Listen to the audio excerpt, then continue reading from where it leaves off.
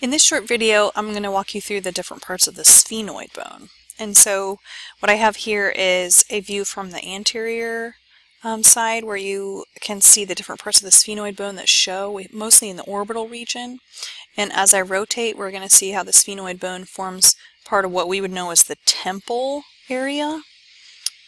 And if I tip up from underneath, we can see how the sphenoid bone stretches across, sort of underneath the brain area.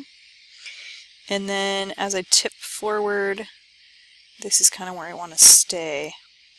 We're looking at the sphenoid bone from a superior view with the top portion of the calvarium of the skull removed.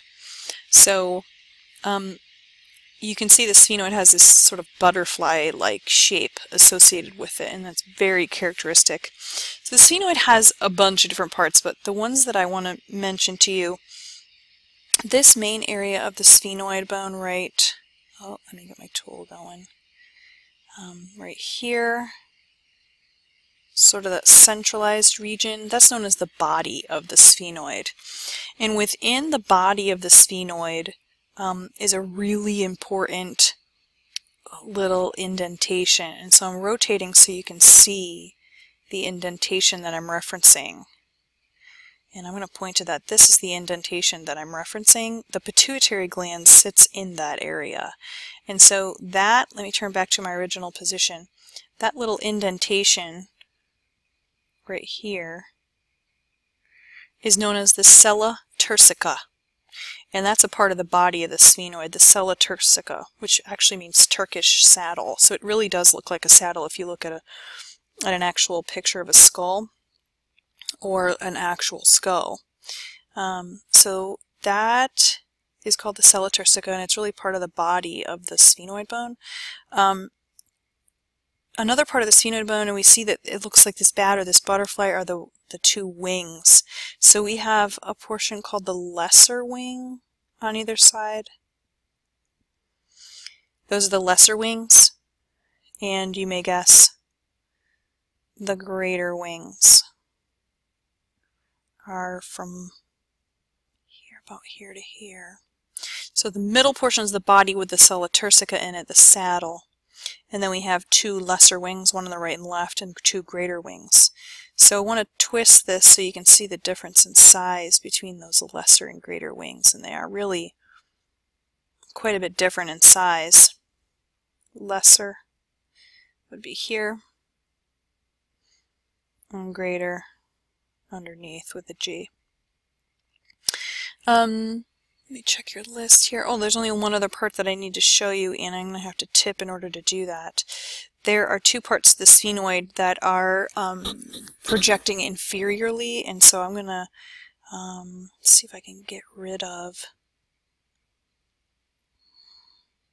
this mandible. I want to dissect it. There we go. I'm going to leave all that other stuff there, but let me highlight my sphenoid again. Look at those projections that are running downward. They're like sticking downwards, like right behind the oral cavity, kind of oropharynx area. And as I turn and twist, you can see those projections. We're looking from more of a posterior view.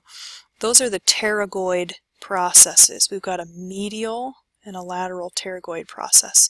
So both of these, one medial here and here, lateral, obviously more lateral. Those are the pterygoid processes. And later on in the year we'll learn that those are for muscle attachment. So this, nope, I want my tools, this part right here, those are the pterygoid processes, and as I rotate you can see that they're pretty amazing.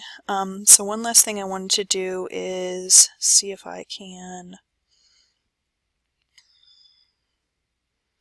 select, how did I do that?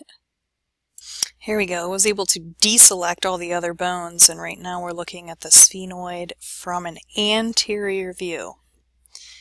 So this would be the pterygoid processes those two portions hanging downward, projecting inferiorly. You can see the difference between the lesser wing here and the greater wing here. And as I tip that anteriorly to make more of a superior view, let me put in our directions. This would be the front of the body, back, back. Stop that. There we go. Here's the lesser wing, and here's the greater wing. And then this is the sella turcica. Okay, so there's your basic sphenoid anatomy.